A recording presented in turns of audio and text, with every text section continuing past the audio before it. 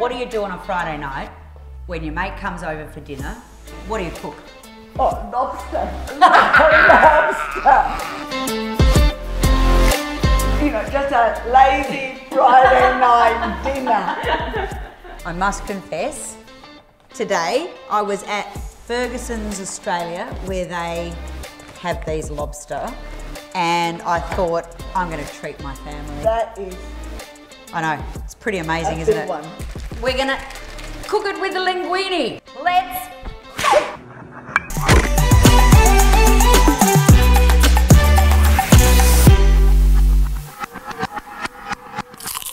look at that. So this is a cooked lobster. What we're going to do is get our knife and run it underneath there. And we should be able to pull. Go. That's it. Look at that. Don't be scared because in there is a lot of meat and the mustard. Pour it in there because this is going to add flavour. Gently. Look at that.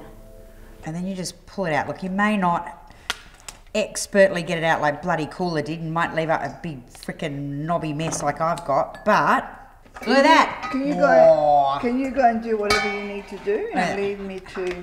Hang on. Leave Cooler to her lobster. With this, we stretch out the lobster tail and we get our knife and we just run it along the inside here. You hear that? Peel this off. Look at that. Easy peasy. What's that? I don't know. What's that? That's the brains. Probably. We believe them. Look at this. That is all from the head. Would you like to try it just like this? Sure. Oh my God, it's so good. How sweet is that? We have attacked the lobster. So I did the tail, as you know, but have a look at, oh my God.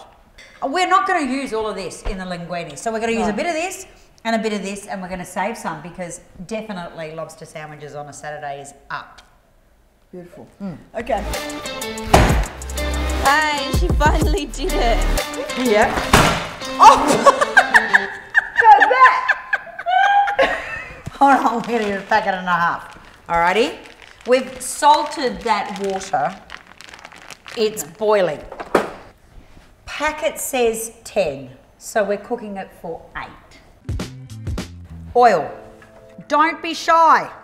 I love cooking with my bloody European mates because they are into oil like I am. Chop fresh chilli and garlic in here. I think I'm going to put it in before it gets too hot because it's gonna... It's not even hot. Oh wait, it's really hot. Good old South Australian butter. Look at that. So the Apera by Seppeltsfield. You ready?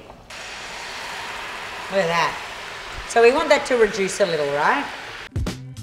Are we going to put the lobster in first? Yeah, I think so. Okay. All of that meat because that's going to have an enormous amount of flavour. That's it. Okay. You know what we're going to do now? We're going to do a little bit of this.